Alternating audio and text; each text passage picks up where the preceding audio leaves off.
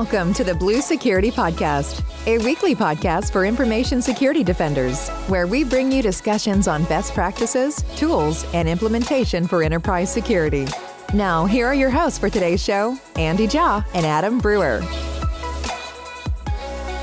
Welcome to the Blue Security Podcast. I'm Andy, your host. And I'm Adam, your co-host. This week, there's been a lot of more news about cyber attacks, and I think this is starting to become the norm. I've seen a lot of mainstream media report on cyber attacks now, and just going through my RSS feed for the last week, there have been several companies, high-profile companies, that have disclosed breaches, cyber attacks against them, or ransomware. For example, McDonald's recently revealed that they had a data breach resulting in theft of customer and employee info. EA Games was in the news. They were breached, and it was actually via a social engineering attack over Slack, where they were coerced to provide a login token. And the attackers stole 780 gigs of data, the source code for FIFA 21, the Frostbite engine source code that powers Battlefield. There was a food service supplier, Edward Don, that was hit by ransomware also this week. They're one of the largest distributors of food service equipment supplies, such as kitchen supplies and bar supplies, flatware and dinnerware. And they do that like all through the United States. And so they were hit as well. Another high-profile one was CD Projekt, which they're the developers for Witcher 3 and the game that came out recently called Cyberpunk 2077. And they were breached back in February via ransomware. And they had about 346 gigs of game data stolen, the entire source code of Cyberpunk 2077. And that's now circulating on the internet. Joke's on them, it barely works. Which was funny too. I saw a couple comments that said, now the bugs can get fixed. Spain's Ministry of Labor and Social Economy had services taken down after a cyber attack, and this was after they'd gotten hit by Ryuk ransomware just back in March. And then, of course, there were a couple of the payments that were broadcast for some of the ransomware. JBS, which was the world's largest beef producer, they were hit out with ransomware on May 31st, and it was disclosed that they paid $11 million to Revil, the ransomware group. That was after they demanded a $22.5 million ransomware, so they ended up paying 11 of that. Also in the news was Colonial Pipeline again. The Justice Department was able to recover $2.3 million in Bitcoin after they had paid nearly $5 million total. And that was mainly because of the fluctuation of the price of Bitcoin, but still, out of pocket, they still lost over $2 million. And then when I was researching this episode on the amount of money that's being paid to ransomware, the one that missed me in May was CNA Financial, which apparently is one of the U.S.'s largest insurance companies. They paid out $40 million to a ransomware attacker that initially they demanded $60 million. And that, I believe, is the highest known payout of money to a ransomware attacker. So, there's... just starting off with the news, I mean, this stuff is happening all the time. If you haven't been in cybersecurity or you're not following cybersecurity news, you may not see it. But, for us who have been in the industry, we've known that these attacks are happening, and they're happening with higher and higher frequency. But I think now it's starting to really trickle into people's lives, and people are starting to pay attention. It feels like we've hit an inflection point, Andy. We talked about this on the pre-show a little bit, that things like Colonial Pipeline affected people trying to put gas in their car. It's very visceral. It's very real. JBS is a major beef producer. When you can't get a product at the grocery store and it's because of a cyber attack, that starts to affect people. So even though people might not know Colonial Pipeline, they might not know JBS before, they certainly know that they like to be able to get gasoline. They certainly know they like to be able to buy beef. And when they're impacted by that, it starts to cross over in the mainstream. So it really feels like this is starting to be an inflection point of like, holy smokes, this is not just like a couple of companies that, you know, were looking the other way when somebody's broken the back door or, you know, had really poor practices. Like, these are sophisticated companies like Electronic Arts that got hit with a really sophisticated social engineering attack. And it just shows you like the amount of attack vectors, the opportunities to get in are so great. And then you talk about the dollar amounts here and how high they are. That's lucrative. I mean, Andy, I thought about it for a second, like, man, are we in the wrong business here? Like, you know, that's a ton of money, and that attracts new entrants into that space that becomes attractive. Like, hey, I could do that. You know, I could go break into somebody and shake them down for some Bitcoin. And that's only going to increase the volume and sophistication and frequency of attacks moving forward, because when it's so possible to get paid for this work, it makes it drive further recruitment and investment and effort to continue because it works. It is resulting in payouts. Now, if there wasn't any money in the business, people wouldn't be doing it, but it's become really lucrative. And so this is, it just feels like a tipping point. And I think we're going to talk about that as we go along today. I think back even in the history of some of the ransomware attacks that I just pull off of memory, it's affected people's lives before, but I just think that right now it's starting to happen with more frequency. Like, I think back, there was an attack on Atlanta's transit system a few years ago, and they had to shut down all the payments to the transit system because they couldn't process any payments. So they just made it free for everyone for like a couple of weeks until they could restore. You know, and then there were stories of school systems getting hit where their lesson plans were erased or encrypted, and so they had to actually delay school by a couple of weeks because the teachers didn't have their lesson plans, or they couldn't enter in the grades or attendance or anything like that. So, Andy, that happened here locally in the Des Moines area where I live. Our local community college, Des Moines Area Community College, or locally known as DMAC, has had to cancel several days of classes because they got hit with a ransomware attack here locally. And so they have not had summer classes for several days. I don't know if they've had class all week to that exact point. So, I mean, hitting close to home, that's another kind of example where it's not just something that happens to somebody else anymore. It's not just something that happens in California or New York or big states. I mean, here in Iowa, capital city, Des Moines, Iowa, we're having it too. So it's real, and it's really starting to affect people's day-to-day lives. So I think of the images coming out of Ireland where their public health system, HSE, suffered a ransomware attack, and they very famously said, we are not going to pay. And they have a list of impacted services on, it will take longer to do this. This is not possible right now. We can't communicate between different hospitals, so it's harder to get consults and have radiologists look at things and all sorts of stuff like that. And the images that came out of it were the Irish military re-imaging Windows 7 machines. Yeah, Windows 7 machines, like I didn't misspeak there. And just the imagery of it alone is astounding, looking at that and thinking of this crippled public health system because of a ransomware attack. It's not just a Target thing anymore. You know, it's real. It's real, and it's really affecting people's lives, and the volume is just ramping up. It's crazy. So let's talk about some numbers. I did some research prior to this episode, so I got some numbers for our listeners here. Mm-hmm. The average ransom paid for organizations increased in the U.S. from $115,000 in 2019 to about $312,000 in 2020. So that's about 171% year-over-year increase. Additionally, the highest paid ransom in 2019 doubled from about $5 million to $10 million in 2020. So and you already just talked about it quadrupling here in 2021 with CNA paying $40 million.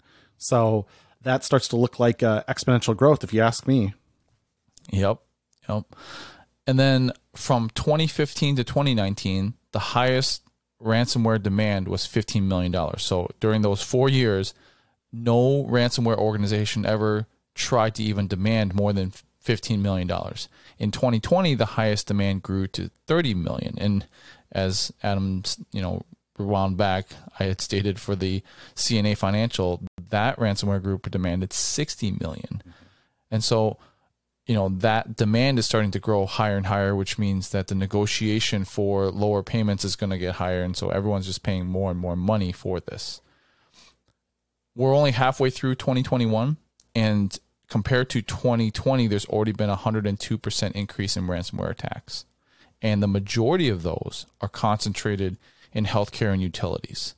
So I'll put a link in the show notes to the blog that I referred to from Checkpoint on this data, but they are seeing a high number of healthcare industry and utility industry companies getting attacked from ransomware. And then another thing is the average cost of recovery has also more than doubled from 2020 to 2021. That was about $760,000, and now in this year it's about $1.85 million in recovery. And we'll get into like where that money kind of is when it comes to recovery, but know that just the average cost of recovering from a cyber attack from ransomware is now roughly about almost $2 million. And then what I also found was interesting too is that paying for the ransomware, which we've talked about in the past on some of our shows, should you pay, should you not pay, and even if you do pay, there's a risk. And the research actually supports that, in that if you do pay for your data to try to get it back, there's very little guarantee that you're actually going to get it back.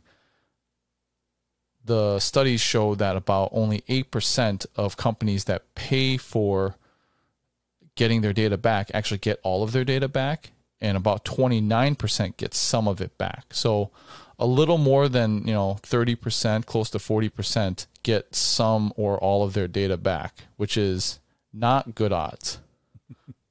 Reminds me of that scene in the original Hangover movie when he says, "You mean to tell me the guy who sold you drugs wasn't a good guy?" Like, there's stories that people pay the ransom and then the decryption tools are too slow to be of any use. They take too long. They're not efficient at decrypting data. And even if you have a great decryptor that is super efficient and super fast and your data gets all decrypted and unlocked and it's good to go again, do you trust that machine? No, you don't. You don't trust it. Who knows what kind of rootkits are on it or anything else that's lodged deep in the OS. I mean, at that point, you're still looking at a pave and rebuild. Yes, you got your data back, but is the data even completely safe? Is that potentially compromised? Like, it's not just and of course, this is something we have to land with non-technical leaders of our organizations, that even if we pay the ransom, even if the decryptor works great, even if they give us the decryption keys, and are a real straight shooter, even then, we still don't trust anything that had this compromising software on it, this ransomware. And ultimately, we're still going to have to rebuild everything, whether we restore from backup or whether we decrypt. And I think that's another factor to consider as well. And then, of course, there's the whole double exploit these days, right? Like if you say, I'm not going to pay, just like HSE said they're not going to pay, there's a lot of ransomware gangs that are saying, okay, that's fine. We're just going to release your data into the forums then. So there's that extra added threat of, that's fine if you don't want to pay, but if you don't, we're going to release your data. So you better pay, right? So it's like kind of a double-edged sword. Like we encrypted it, we also stole it. And, I think there was like Apple. This happened to Apple actually recently with supplier Qantas. They got hit by ransomware, and then the designs for one of the Apple devices got stolen because of it, and Apple said, yeah, we're not going to pay. And so that design just got released. And I'm not sure what proprietary data was all involved in that, but they must have decided that the what the ransomware attackers got wasn't that important, but it's still data, right? That it was their data and it was stolen and now it's being released. And so they chose not to pay. But that's that added threat that a lot of ransomware gangs have learned to kind of step up their game and demand more compliance, right? Yep. There's that added layer, the data exfiltration on top of the restoring operations. So the main point of our entire buildup of all of this is just kind of to try to guide cybersecurity professionals on when there is a cyber attack or a ransomware attack, how do you financially kind of prepare for this and where those hidden costs may be? Now, obviously, you want to hire a team. That's all part of it, having bodies and seats and working for your company to try to defend your assets. But then where else are these other costs that may play into an incident? So I think the first thing that we want to talk about is cyber insurance. That's kind of a big hot topic these days, whether you have it or whether you don't. But if you do have it, it's kind of like that lifeline, and it can help offset a large ransom demand if you actually get hit with ransomware. Now, of course, if you have cyber insurance, you're paying for premiums. So that's a cost that you have to roll into your budget. And I don't know how much that is, but I know that premiums are going up year to year.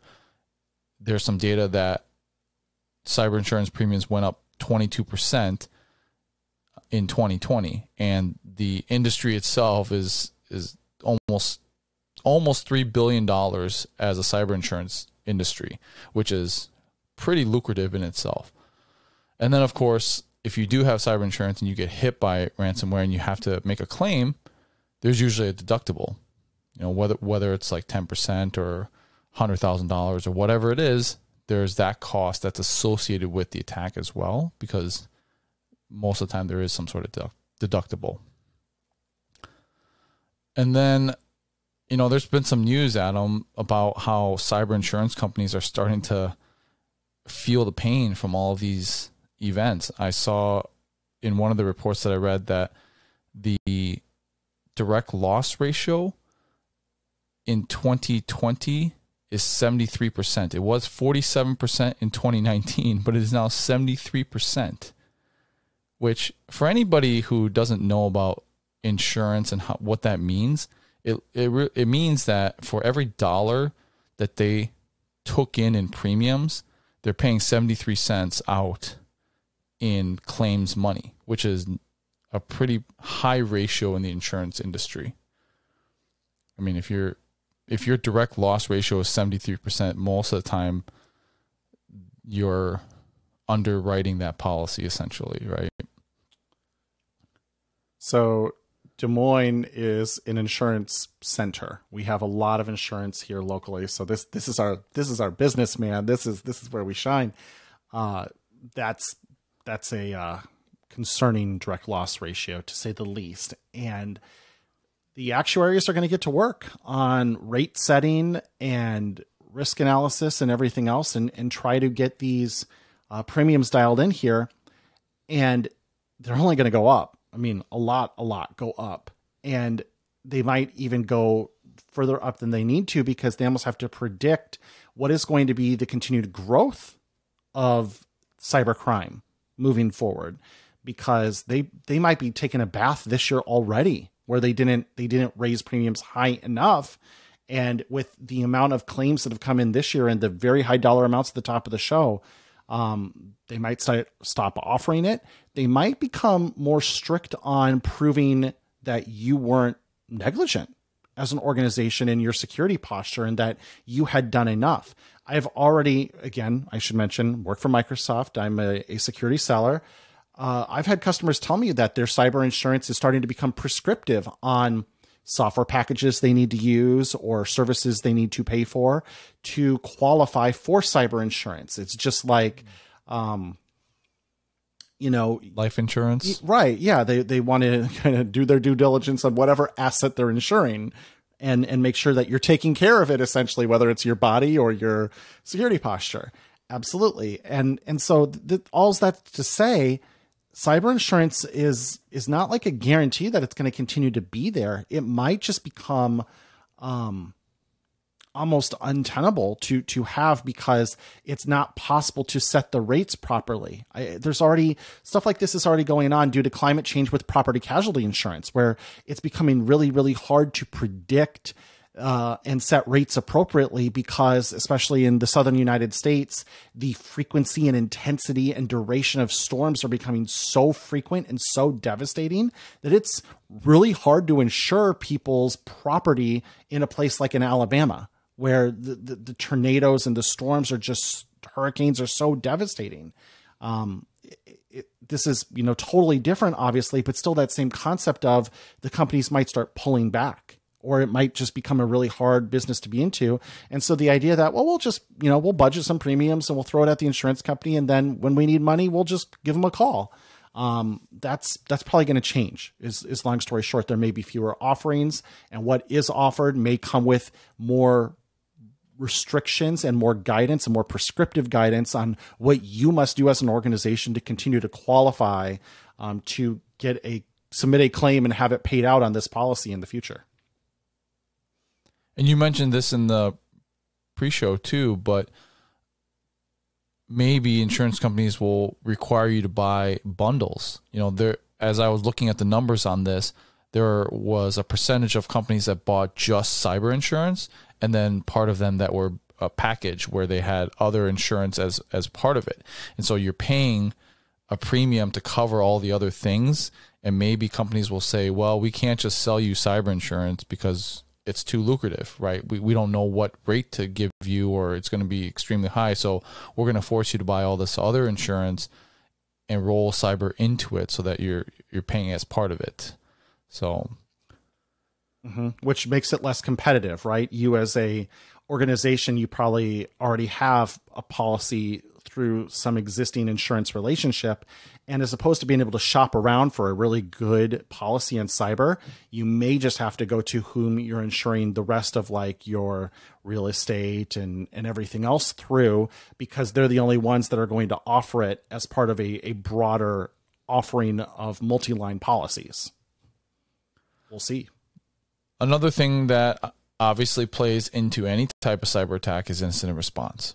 So if you have your own team, you can certainly have your own incident response, a team dedicated to that if you're getting attacked all the time. Like a company like Microsoft, they have a dedicated SOC, they have a dedicated IR team internally. They even have something called a DART team that goes out and helps out customers. So very big company. But if you're smaller, you may not have a dedicated IR team or a dedicated SOC. A lot of companies use an external IR team to come in and take a look at what happened during a cyber attack. Now, even if you have your own IR team, sometimes it's beneficial to have a third party come in, an independent party come in and kind of analyze, maybe double check your work. But for sure on smaller organizations, you're going to need to have this IR team come in, because at smaller companies, most of the time, the cybersecurity professionals, they're doing their day job. There's all sorts of things that they have to keep up with, incidents that they're having to do, operational things, part of their job. And to put that on hold to do IR is pretty disruptive, and a lot of other things have to get put on hold. So having that IR team come in, take a look at, the root cause, what the attackers did, if there was data taken, any compromised credentials, vulnerable systems, etc., right? Giving you a report of the whole load down. Another bit of advice is to try to have a retainer for IR. During major attacks, if you don't have an IR on standby, then you may not be able to get someone to come in to do IR because they're all busy. Like I think back to the Exchange attack that happened a few months ago. And when all these companies were discovering these web shells and figuring out that they were breached and compromised, they wanted to find out how much damage was done. If you didn't have an IR retainer at that point, those companies that were doing IR, they were too busy. with other companies that had them on retainer to even take on a new customer. So that's another fee. Again, hitting costs. One, having a retainer costs money. You're paying for something essentially to be there 24/7, 365 a year in case something happens. And then, of course, if you do use them, there's fees on top of that, because the retainer fee is just to hold them, right? To like come in. Right. And then, of course, having an external IR team coming in general is cost that you have to pay for. So those are all things that you want to consider when you're budgeting for this type of stuff. This is huge. And we talk about the hiring challenges in cybersecurity on the show frequently, and the amount of unfilled cybersecurity jobs. And you think of incident response, obviously a very particular craft that requires a lot of training, a lot of expertise, a lot of experience. That's not something that can be spun up with a snap of fingers. And so when there is a industry-wide event, like Andy spoke about with some of the Exchange vulnerabilities that were disclosed a few months ago, there is going to be a rush for everybody to get incident response, and there's a finite amount of bodies to go around. And those bodies, those people, are going to go to the people who've been paying a retainer. So this is something that not every event is going to be industry-wide, of course. Those are going to be hopefully few and far between, but they will happen. There will be more. And you want to be prepared for those, as well as the event that's unique to your organization.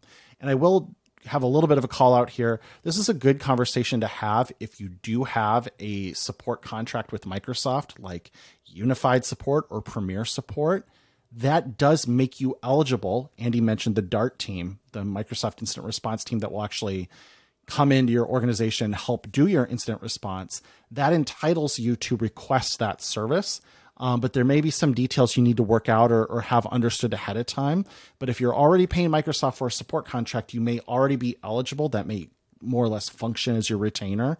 But I'm a little shaky on the details. It's not exactly what I do in my role. So speak to your customer success account manager or your account executive on that, if you have that relationship, because that might be an opportunity to essentially have that already checked off and check that box as done deal. So something to look into. Again, I'm a little shaky in all the details, but a conversation to have. Yeah, that's a good call out. I knew that the DART team does provide IR services for the customers. And I just probably should just check in with the account exec to figure out what the exact details are to qualify for that. Mm-hmm. Legal. So let's talk about legal representation. Always important when it comes to a cyber attack. Most companies have some sort of internal legal organization already, but what they may specialize is not cybersecurity. They may be focused on contracts or maybe litigation, NDAs, those sorts of things. But when it comes to responding to an incident or cybersecurity in general, there are things that directly relate to that may not be their expertise. So number one, it's important to have legal counsel because they do a lot of things. If you're in a industry that requires some sort of reporting obligation, they're going to know the requirements for that. Making sure that your communication is privileged in case you end up getting sued or going to court or some sort of litigation. They're there to make sure that communications are privileged between you and possibly the opposing counsel that is going to be part of that litigation or lawsuit. And then, whether or not paying a ransom is legal, their internal counsel is there to kind of advise you for that. But if they're not trained on how to handle this type of situation, you may have to go external, which is extremely expensive. Having external counsel for a corporation, you're normally getting charged anywhere from like $250 to like $700 an hour for external counsel. So make sure that you have some sort of budget for that in case that has to happen, right? Good work if you can get it. But in all seriousness, this is probably one of those things that a lot of people overlook. The importance of knowing what are your thresholds for public disclosure, how you disclose it, what you can and can't disclose, possibly negotiation help with the cyber criminals, or maybe point you at the direction of another professional can help with that. All the things Andy just described, this is an easy one to overlook, and I thought it's a really good call out too, that your internal counsel may not have the experience to deal with this. That's a really good point where, most organizations, of course, have a team of attorneys that do things like Andy talked about, like negotiations and contract review and that sort of thing. But these are a different skill set for cyber response, and that's something you may have to go outside for. So really good call out here. I think that's going to be something where our listeners are going to go, man, I didn't think of that. And I bet my boss hasn't thought of that either, but it's an important call out. Communication is also really key during a incident response. How you message it to your customers, how you message it to your employees. And so crisis communication comes to mind, and that should be part of your incident response plan. We've talked about this where you kind of have a list, like you should have some sort of binder or some sort of checklist. Back in the day in the military, we had these plans that we would just, pull off the shelf. It was a binder of, this happens. Okay, we'll pull it off the shelf. I've talked about this when I was in the military. I used to be part of the emergency management flight when I was in the Air Force, and we'd have plans for different things. Okay, so terrorist attack or biochemical attack or, major aircraft accident. Those are all things that could happen, and we'd have these plans. We pull it off, and you kind of go by checklist. One of those things should be how to communicate when there's an incident like this.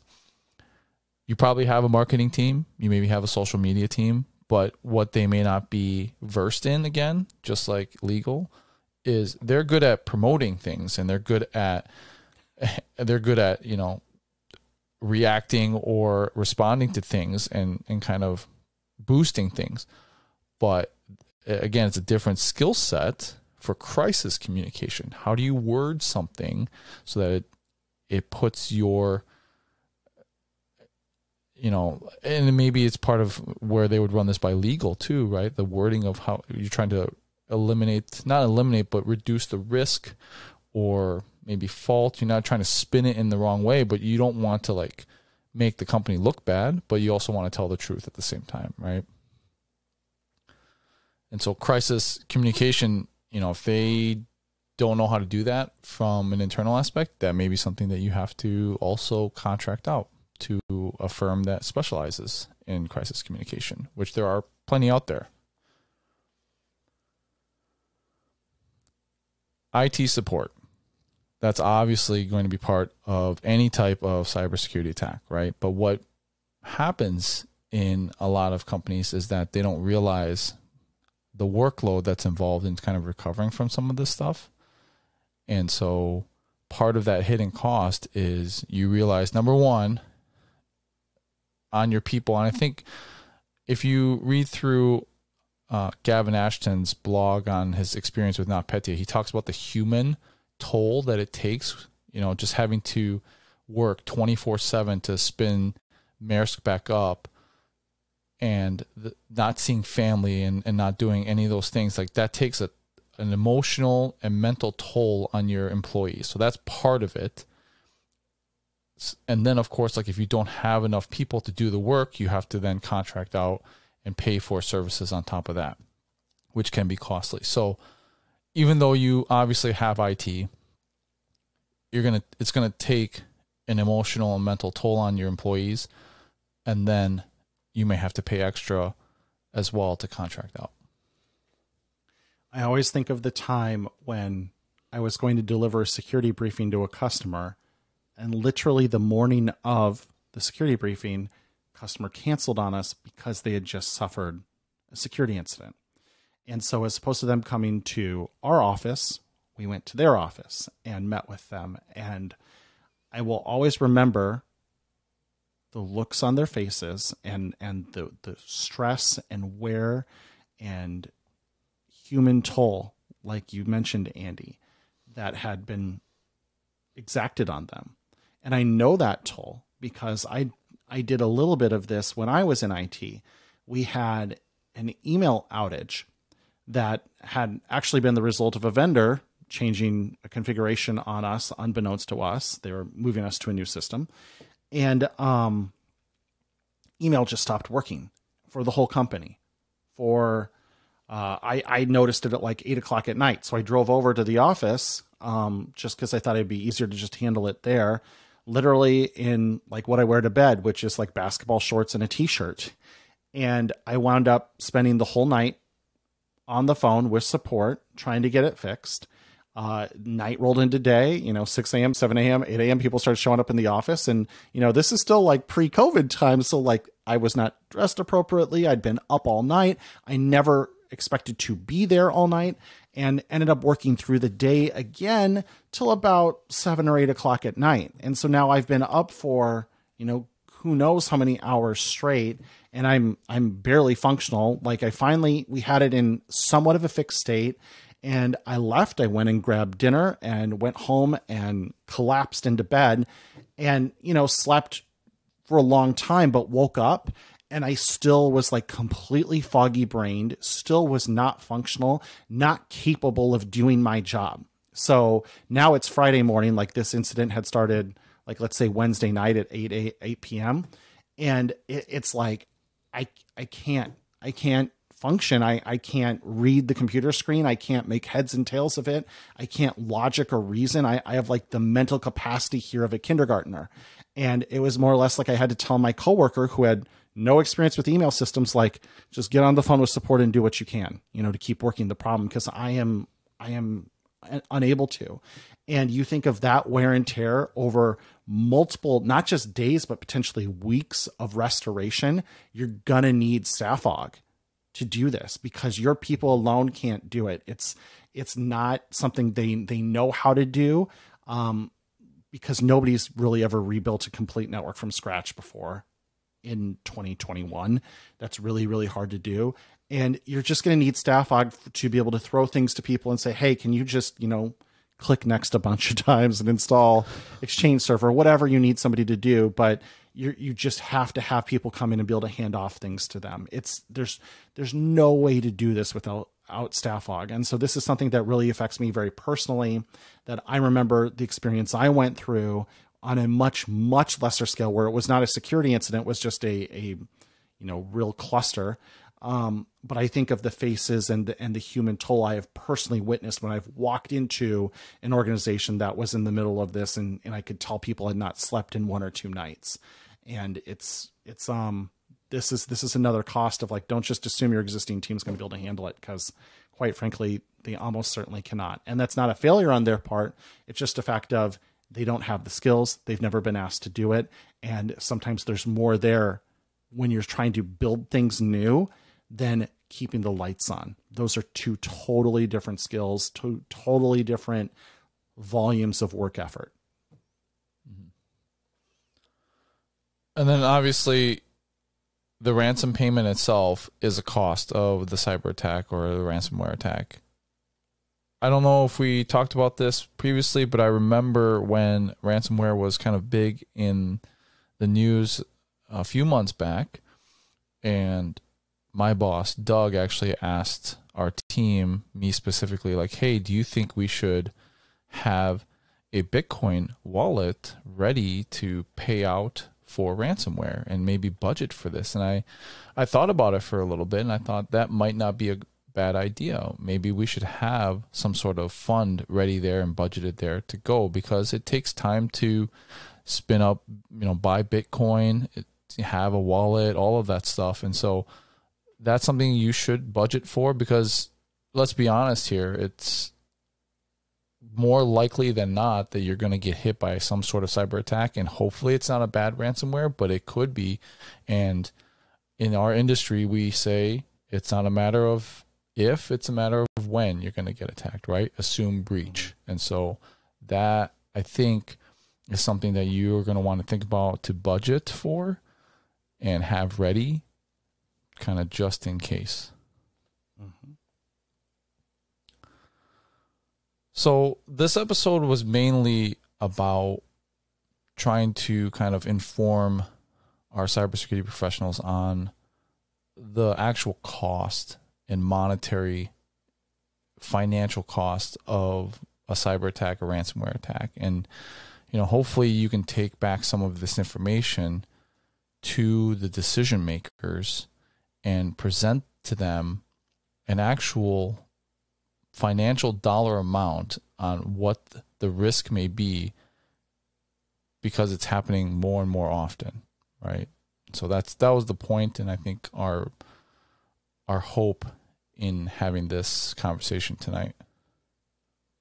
Use this show today to build out that plan, like Andy's talking about, and not just build out a potential cost, but have a plan. Because we called out several things here of like, can your internal legal counsel handle those kind of conversations? Can your internal communications team handle the responsibilities here? And then we talk on the show a lot about sometimes getting funding for cybersecurity is hard because it's really difficult to go to somebody who's so used to functioning in dollars and cents, like a chief financial officer, CFO, and get them to fund and make investment in cybersecurity. Well, if you build out that plan and you start to set dollar amounts to all of these things that become way more than just pay the deductible to the insurance company and, we're good, and help them understand that like, this is way more than this. This is way, way more. Now we can start to set an idea of what all this is going to cost. They can clearly see, because we talked about at the top of the show, that it's going mainstream now. People are having impacts in their day-to-day lives because of cyber attacks, that there's the potential here to turn an ear or maybe get more buy-in and more investment and more funding, because more than ever, the impacts are so visceral, the frequency is greater, and now you have this plan of all these things that, hey, if we didn't think about as cybersecurity professionals, certainly maybe people in the financial space did not think about either. And you might be able to make that compelling argument for, here's why we need to invest in protection. Here's why we need to invest in additional headcount. Here's why we need to invest in additional tooling. So this can serve two goals at the same time, because it's really good to have this plan in place and to have some of these ideas in place of who's on retainer for incident response, who's on retainer for legal response, who's on retainer for communications, crisis communications response, and build all of that out, while at the same time you can also take this and use it as a potential justification for increasing the investment of the organization in cybersecurity to perhaps prevent this, or if not prevent it outright, to reduce the intensity of the attack, like how much they're able to get to, how much damage they're able to do. If we can, cordon off that blast radius, as we kind of talk about with that defense in depth strategy, then we win as well. So that's kind of two birds with one stone here tonight on the show, which is awesome. That's our show for this week. Thanks for listening as always. Our contact information will be in the show notes. If you guys have follow-up questions about the episode, or you have topics that you want us to talk about, please message us. We'll talk to you guys next week. Thank you for listening to the Blue Security Podcast. Please check out the show notes, catch up on episodes you may have missed, and subscribe so you don't miss any future episodes. Find Andy on Twitter @AJaw0 and Adam @AJ Brewer. See you at our next episode.